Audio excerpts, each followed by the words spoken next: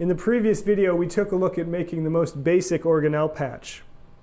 In this video, we're going to see about using some of the organelle hardware, specifically the knobs, to affect the sound.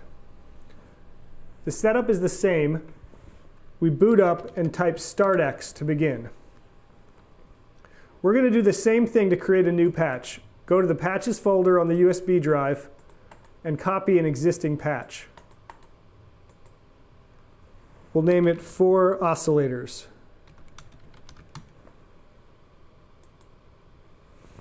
Then on the organelle, choose Reload. And this is the pattern we'll do over and over again to create new patches. Copy an existing patch from the Patches folder, reload the list, and then open the patch using the organelle itself. It opens up with the main window from our patch, and because we copied the previous oscillator patch, this shows up, and we're just going to delete that. And let's take another look at that mother patch. Again, the organelle loads this mother patch alongside any patch that you open on the organelle. And it provides the link between the hardware on the organelle and your patch. And it does this using regular send and receive objects in PD. Looking at this area of the patch, we see some of the messages that are being sent out from the mother patch. When I turn the knobs, we see movement on these sliders. Pressing the keys, we see the notes coming in here. Same for the aux button. And if I had an expression pedal or foot switch attached, we'd see movement there. So these messages can be received by your patch. Looking at our patch window, we can say receive knob 1, and we'll pipe that to a number box. I'm using the shortcut to create objects, Control 1, Control 3 for a number box. So if you see things flying up on the screen, I'm probably just using that shortcut.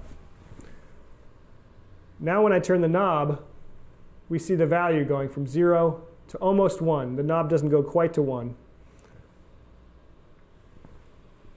And we might want to have this control the frequency of an oscillator. We can create an oscillator object, but we're not going to really hear a frequency between 0 and 1 hertz, so we want to probably multiply this by, say, 1,000.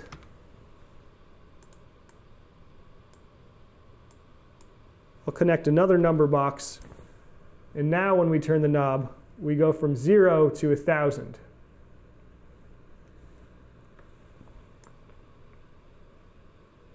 Connect this to the frequency input of the oscillator, and throw the output onto the left bus, and also the right bus.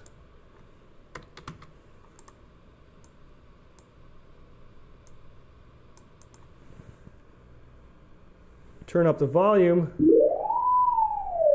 and we have one frequency-controlled oscillator. You might notice when I turn it quickly, we hear some steps. And this is because the knob values are not coming in that quickly. There are a couple different ways to filter out those steps. But one thing we like to do is to convert the knob value into an audio rate signal using the sig object.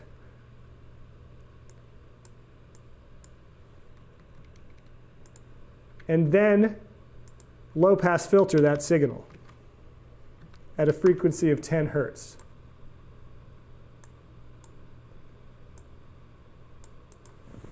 And this has the effect of smoothing out those steps. We can copy and paste this and change this to knob 2. So now knob 2 is controlling a second oscillator. And for knob 2, I'm going to remove that low pass filter so we can hear the difference. Without steps and with steps. There might be some situations where those steps are desirable, which is why we left it to the patch developer to filter them out. But you'll probably find yourself doing this over and over again, filtering those knobs. And there's a few different ways you can do it, but we like to use this, convert the knob value into a signal, and then just low pass filter it. Now we can have some fun and duplicate this a few more times to give us 4 oscillators. We change the knobs to 3 and 4 so that each knob is controlling an oscillator. And we can turn up the volume.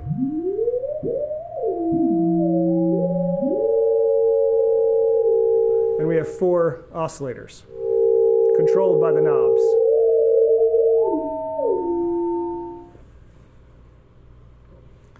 We can save the patch.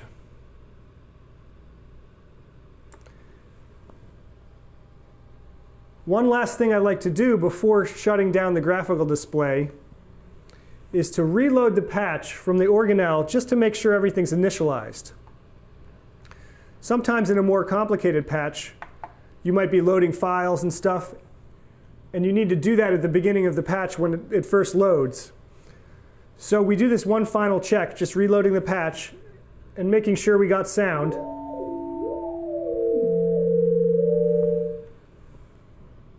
So that we know it works. Now we can exit the graphical display. We can load the patch. And we have our 4 oscillators.